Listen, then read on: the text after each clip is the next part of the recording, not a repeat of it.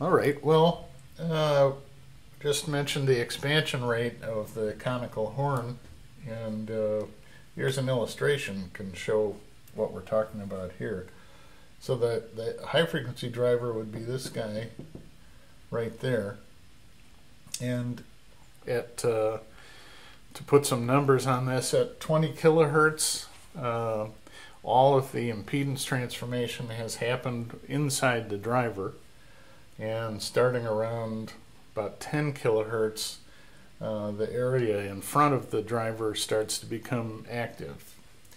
And the expansion rate for governing the lower part of the HF driver's response would be this area in here. And this is the rate of expansion. You can see this is very rapid if you were to plot the area.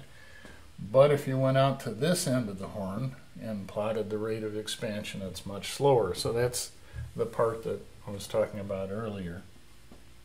So to couple into mid-range drivers, which would be these guys here, the rate of expansion has slowed.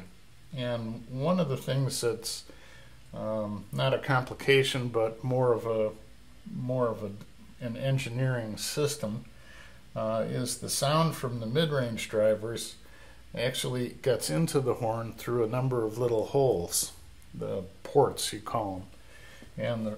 And what goes on there is you have the driver mounted over the baffle with a hole here.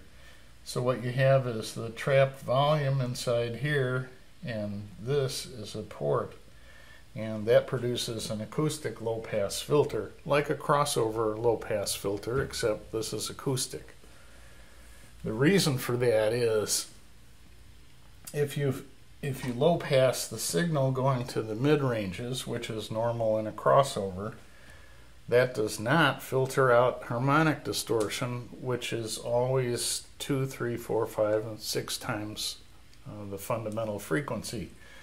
So the fundamental gets through the electronic crossover, but the distortion is produced by the driver after that. So by putting this low-pass filter in front of the driver, you're attenuating the harmonic distortion that the driver would produce as a matter of course, and all drivers produce some distortion. The same rule follows. This is a three-way synergy horn shown here. So what we know is the distance between here and here is less than a quarter wavelength at the highest frequency that those drivers operate at, and that sound combines into a single source. At the lower frequency range for those, we come up here where the woofers are, and the same relationship holds true there. At the highest frequency, that spacing is a quarter wavelength or less. And so what you get out here, the radiation from that, appears to be from a single source. And okay, how do they radiate differently? Well, let's say you had two sources of sound and they were a quarter wavelength apart, and you measured the polar plot of that. What you see, it's a perfect circle. Those two sources combine completely.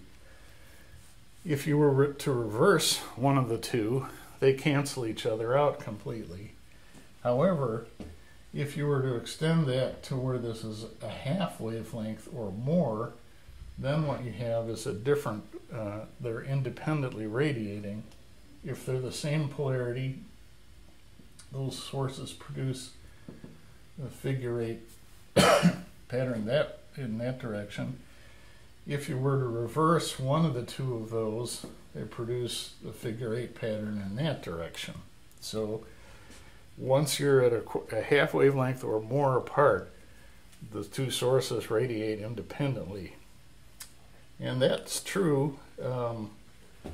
Let's say you were an audience member out here. Well, with independent sources, you have path 1, and path 2 to your ear, those are different lengths, and those produce an interference pattern, or the cancellation notches, comb filtering.